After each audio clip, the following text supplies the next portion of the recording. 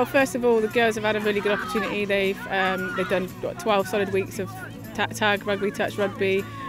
We may have done 1 or 2 lessons before that, also one off, but they've not played solidly before. So they've got an opportunity that they've not had to experience before, and I think it's great to encourage young girls to do something they might not necessarily have done without this kind of thing. So I mean, some of these girls now are going to have the opportunity to come down here and join the team. I think some of them will.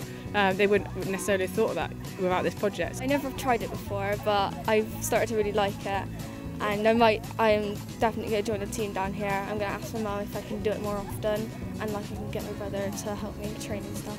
My background is football, so normally rugby I know a little bit, could do a bit of touch, tag rugby, but there are things that Gary have done with the kids that I think, oh, do you know what, I'm quite confident now I could take these into lessons and do more with the girls, so it's also a bit CPD for me, so moving forward I'd like to do this kind of stuff with year 7 and 8 kind of as a block, rather than a one-off lesson. So I think it's going to benefit the PE department at our school as well.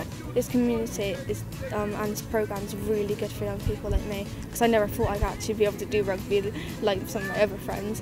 But today I've been joining in and really connecting to it, and this is definitely going to be one of my favourite sports.